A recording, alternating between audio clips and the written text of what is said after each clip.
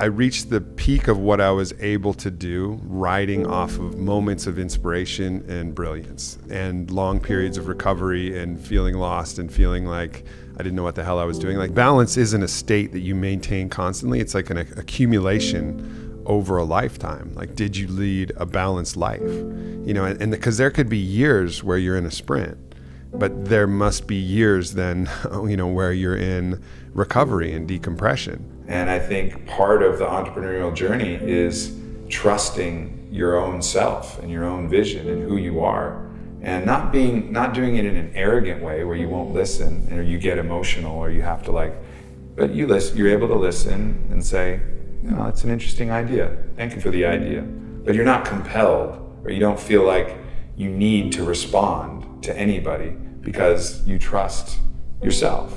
So many entrepreneurs, myself included, get used to that ramp up grind, and then getting out of that mode is almost more difficult than the passion and the motivation to get something started. And so the question, like, once you have the money, once you have the girl, once you have the abs, once you have the car, well, what's next? And so, well, let me ask the guy who has all those things. Let me ask Aubrey.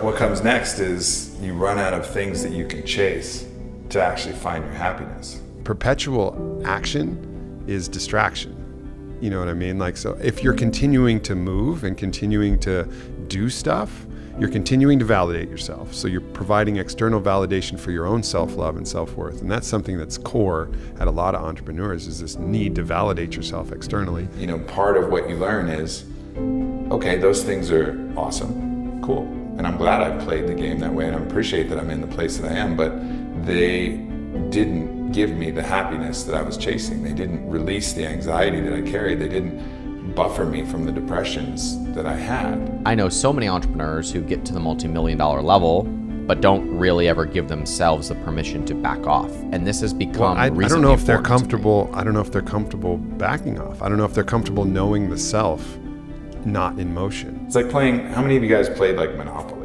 You can play Monopoly, and there's some people, anybody ever play with someone who played Monopoly like it was fucking for reals? Like it was like, this really fucking mattered, and it would put them in a funk, you know, if they didn't win, or they would get like super emotionally invested. Well, that's cool, but ultimately it was a game of Monopoly. You know, and like part of the fun was getting your emotions involved, and part of the fun of life is, you know, dealing with the emotional dance, and that's all cool. But like to really be able to look and say like, yeah, I'll play Monopoly to win.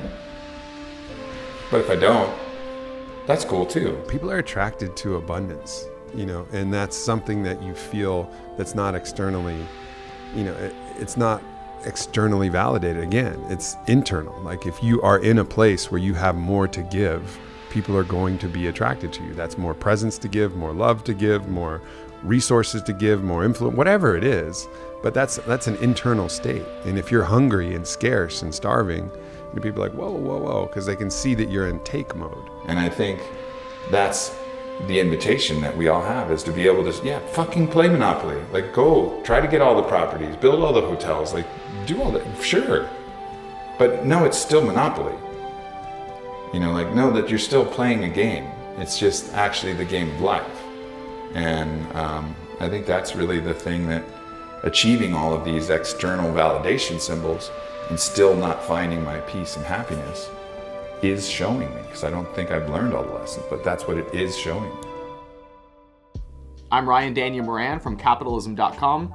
We help entrepreneurs build seven-figure businesses. When you're ready for us, we'll be ready for you. And you can start your journey at Capitalism.com/start.